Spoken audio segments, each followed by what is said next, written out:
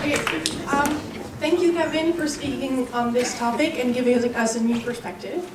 Next up, we have Una from the United States of America. She has been crazy about feminism for a long time. She's been doing different projects around this topic. Among others, a project called Girls Rock the Capitol, in which she promotes the role and the voice of women in her local government. Today, she'll not only be talking about feminism, but about intersectional feminism. So please give her a warm welcome.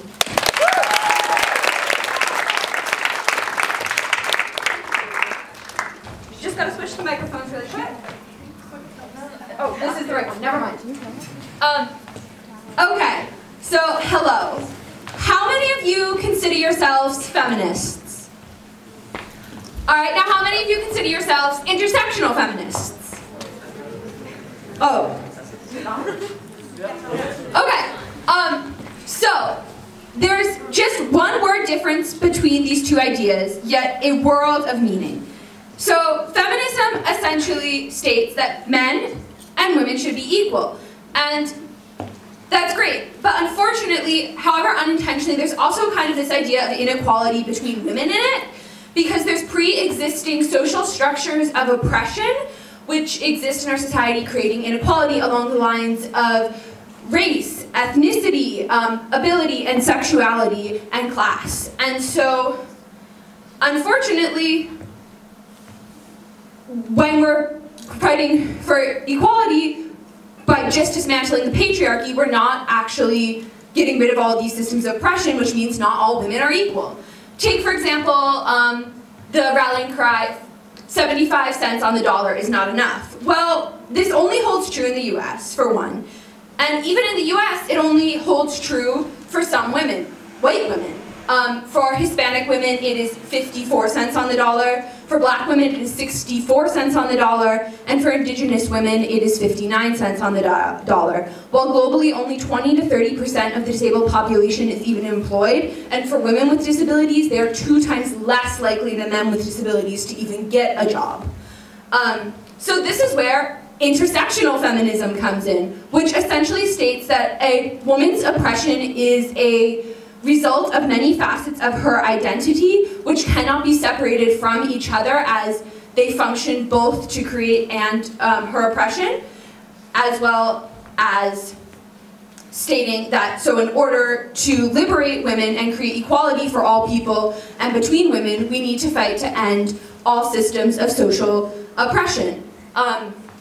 So these are great academic definitions, I love them, but they're a bit distant from reality. So what I'm going to tell you today is a story of our history, and that's the history of eugenics feminism. So one day I was sitting across from this kid in debate class, and he turned to me and said, you know, your life probably would have been a lot better for you if you were never born, you know, because you're disabled. And what he said in this one sentence essentially summed up the main idea of eugenics, which is this 19th century social movement and debunked pseudo-scientific idea that certain people are inherently more worthy because of real or perceived biological differences, and as a result, we should socially select for the genes that we consider most desirable. So some of you might start to think, well, doesn't this mean we can get rid of genes that code for deafness, or blindness, or being born paralyzed? One, this kind of stems from an ableist thinking that people with disabilities lead these horrible, awful lives, that we get rid of our disability in a second, that we cannot meaningfully contribute to society. Newsflash, not true. And 2, who gets to decide whose life is worthy? And the answer around the turn of the century, when this was a really popular movement, was scientists, predominantly white male scientists who had able-bodied scientists who perfected this pseudoscience, which said that immigrants of color, black people, and indigenous populations, and the poor were those with unworthy genes, and so had to go. And unfortunately, a lot of early feminists adopted this thinking in order to position themselves as citizens, essentially saying, give us reproductive rights and freedom, and we will be responsible citizens with them. We will contribute to the moral betterment of this world.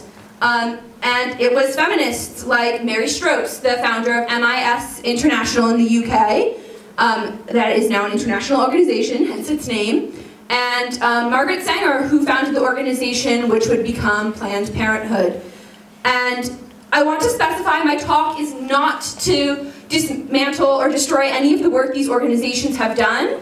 They are wonderful organizations that have taken steps to distance themselves from these women and their original founding legacy. However, eugenics feminism has played a part in our world and has, even to this day, shapes the struggle for reproductive freedom, especially for women of color and disabled women. Take, for example, a 2015 court case from Kenya in which 5 women sued the Kenyan government and MIS International, claiming that because they had AIDS, they had been forcibly sterilized in government hospitals, which MIS had recommended to them with some knowledge of what happens there. And it isn't just these 5 women. A Kenyan activist wrote a report called Robbed of Choice, in which she concluded that this is a systemic issue across public health facilities. And many women went out to protest this, wearing shirts that said, "End the forced sterilization of women with AIDS," and "My body, my womb, my rights." And you'd think in 2015, that shouldn't have had to been said. Yet it did, because a multitude of different systems of oppression had acted upon these women to take away from them their choice over their own body and reproductive rights. To start with, they had contracted HIV and then become disabled because a chronic illness is considered part of the disability community. And so someone had decided that these women no longer could have control over their body or make their own responsible choices about their reproductive rights, and so they took them away. This stems from the idea that people with disabilities cannot be in control of our own bodies.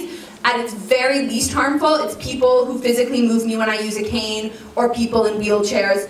It's doctors not listening to people with disabilities, and at its most harmful, it is women getting forcibly sterilized. The second thing is that these women were poor, and they had no other choice but to go to these hospitals, even if they had an idea of what might happen. And lastly, as someone with a uterus, you have a lot more power over what the future demographics of this world are going to look like, simply because you have the power to create another living being.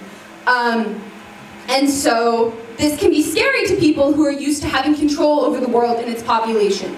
And while they aren't the ones carrying out these unconsensual sterilizations, they are the ones who have every reason not to put stories like these on the front pages of newspapers and to sweep them under the rug. And this is why we need intersectional feminism, because stories like these are not the ones being told across the media. We don't know that 75 cents on the dollar is still a dream for many women, and that disabled women struggle to get jobs today.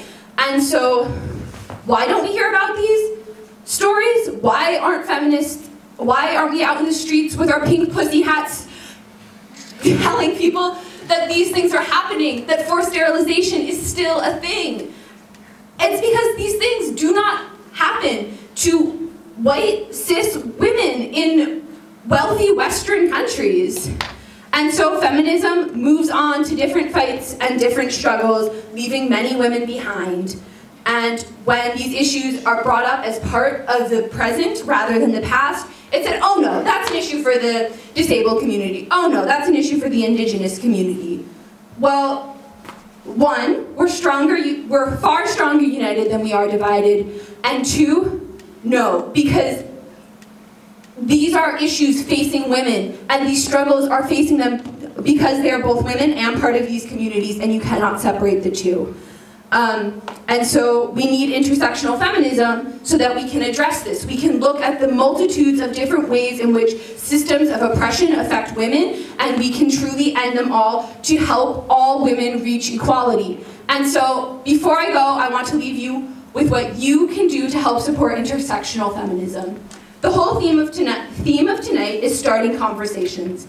And that's exactly what I'm asking you all to do. When you talk about feminism, frame it in a way to address the multitude of ways women encounter inequality and equality, and talk about it. Frame it in an intersectional lens. Additionally, know our past. Know the past of feminism and know the past of its leaders, the good, the bad, and the ugly.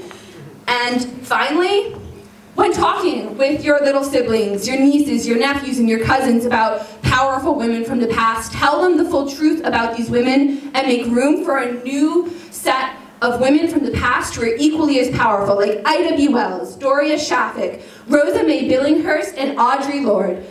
In conclusion, our world is moving forward. We are discovering more about our history every day, and the same should apply to our feminism. We need to know its past so that we can define its future, so that it truly fights for equity for all women, and we do this by framing it in an intersectional lens. Thank you, and good night.